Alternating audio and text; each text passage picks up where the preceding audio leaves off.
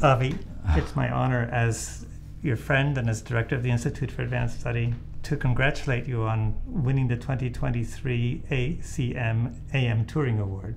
My heartiest congratulations on behalf of all of our colleagues. Thank you very much. Avi, you are, I think, the only person who's won the Abel Prize in mathematics and the Turing Prize in computer science. Are you a mathematician or a computer scientist? I am both a mathematician and a computer scientist. I am a theoretical computer science, which means I study the mathematical foundations of the field of computing.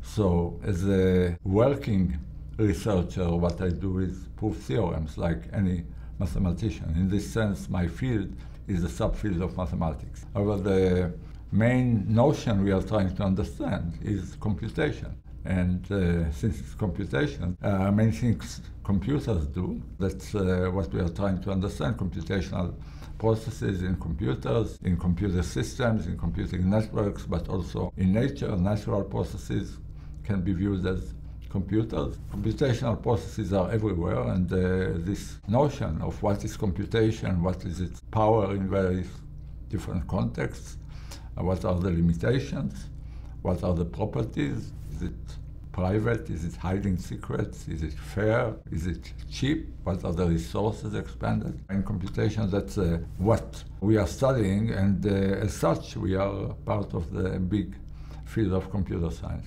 You wrote a book called Mathematics Plus Computation, in which you talked about how computation, theory of computing, can provide insight into lots of other natural processes, physics, biology, quantum information, quantum processes. So it's conceivable that a Nobel, you've already got the Abel, you've already got the Turing, that a Nobel could go to innovations in theory of computing applied to a given natural science, physics, biology. Which one do you think is most amenable?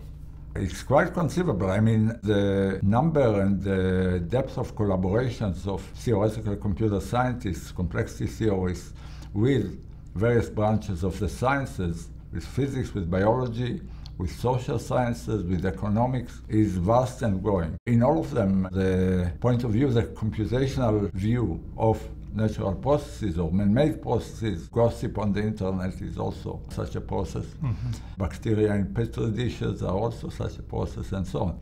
The Institute has a very long tradition, in a way, in theory of computing. You might say it's one of the founding, with Gödel's work, which inspired Turing's work, which inspired von Neumann's work, and you are in some sense part of this tradition. What makes the Institute such a good place for the work you're trying to do in theory of computing? Well, I don't know that it makes this particular work easy to do. It makes any work easy to do. You are at the Institute, you are free to do what you like. It's conducive to, I think, any researcher who is here.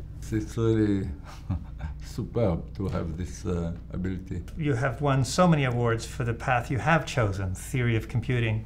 Do you now think, standing where you are, that you might have chosen a different path? When I went to college, I thought I wanted to do mathematics. My parents actually suggested that maybe I should go to computer science because maybe I'll have something to do when I graduate and there'll be plenty of math anyway. It was there that I discovered that I'm attracted naturally to the mathematical side of computer science, and this is the field I chose, and that's where I stayed these 4 decades, and I'm extremely happy that I had such luck choosing this area. I wouldn't change anything.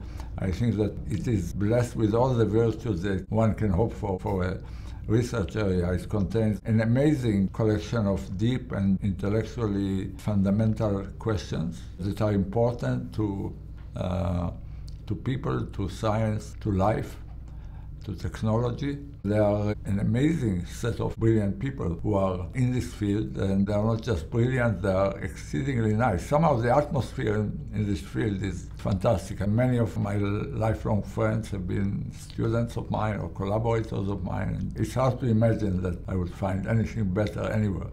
I'm glad you made the right choice. I definitely did, yeah.